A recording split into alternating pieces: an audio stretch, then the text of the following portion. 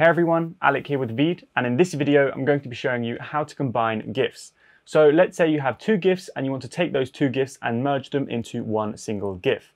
And it doesn't matter what dimensions they have, it doesn't matter what aspect ratios they are, as long as they are both GIFs, I'm going to show you how to combine them to make one single GIF. And with that being said, let's get started. So the tool we're going to be using is an online video editor called Veed. So you can either head over to Google and Google Veed, which is V-E-E-D, and then click on the first link. If not, as usual, the link's going to be in the description down below. So once you're on Veed, all you want to do is click on the new project button in the top left corner. And then this is where we're going to upload our first GIF. So I'm going to click on the upload files button. We're going to select our first GIF. So I have this GIF here of me skateboarding. And as we can see, this is the 16:9 aspect ratio. So if I click open, as we can see, it's now imported into Veed. And then once it's imported into Veed, if I click play, as you can see, we have my first GIF. So now to add my second GIF, all I have to do is either click this plus sign at the right of the timeline at the end of my first GIF, or I can click on the add video button in the left of the timeline. And if I click this, again, our documents will open up. And this is where I'm going to select my second GIF. So as we can see, this time we have a square GIF. So if I click on open, it's now also imported and it will be added to the end of my current GIF. So now if I click play, so as you can see, we now have a second GIF in here, and this 1:1 aspect ratio GIF is now stretched to make a 16:9 aspect ratio GIF. But let's say we want to do the opposite. We want to turn our 16:9 aspect ratio GIF into a square one. Well, to do this, it's very simple. Under the settings tab in the left toolbar, as you can see here, we have the size section, and we can click on the size drop-down menu. And here we can actually choose the aspect ratio of our GIF compilation. So let's say I want to make everything square. If I click on the square aspect ratio, we now have a square video canvas. So if I click on my first clip and I place my playhead over here, as you can see, this is now square. And if I go over to my second GIF, as you can see, it's also square here.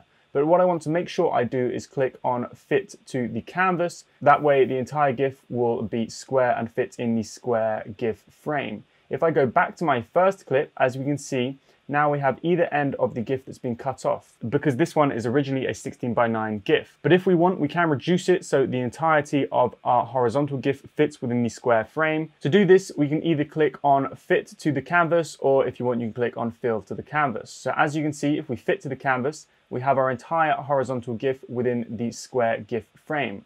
Now, if you want, you can manually resize it using these resize buttons on the actual canvas, and you can also rotate it as you wish. So if I want to stretch it out just like this, but it turns out I miss a bit of the beginning. So let's say I want the bit where I'm popping the skateboard, I can just click and drag, and then click and drag this out to get more of me in the actual frame. So now if I click play, okay, so this is great, but what I do want to do is actually cut off the end where I'm not actually in the frame. So I'm just going to select the part where I want to cut, and then I click on the split tool, and now I'm just going to select, right-click this, hit delete, and just click and drag the first GIF, the second GIF back to the first one. So now if I click play from the beginning, as you can see, we now have two GIFs merged together to create one. Now the last thing you need to make sure you do is, as we can see, our video ends right here, so at 5.5 seconds. If we go into the settings tab, here we can see the duration of our video.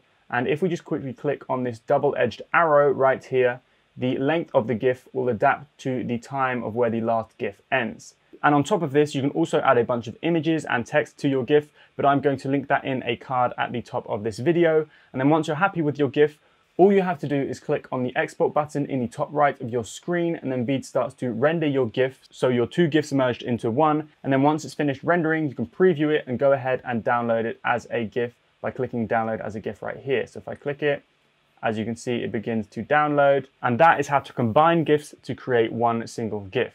If you have any questions, we would love to hear them in the comment section down below. If you enjoyed this video and you found it helpful, please hit the like button, the subscribe button, and the notification bell. Thanks for watching.